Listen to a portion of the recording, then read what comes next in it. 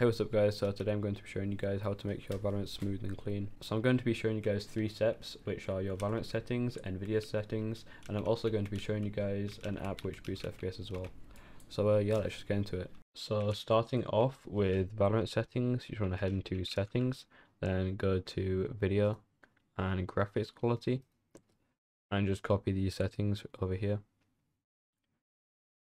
So once you've done that, we can head over to the desktop and get started with those settings. So next you just want to open up your Nvidia control panel. So I'm just going to open up mine. So you want to go to 3D settings, I want to press the middle one. Then you want to go to manage 3D settings and then copy down these settings.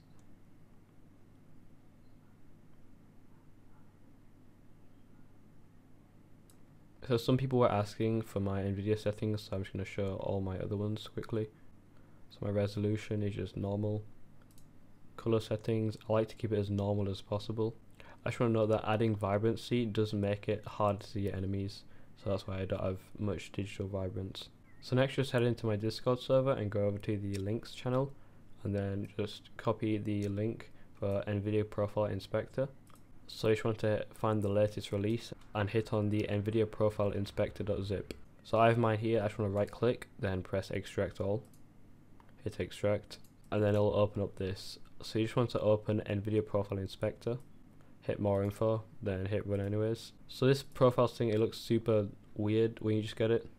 Like, it does not make any sense at all. But what we just want to do is just search up Valorant, hit enter, and then hit apply changes. So yeah, that's it for this video. Please subscribe and I'll see you in the next one. Peace.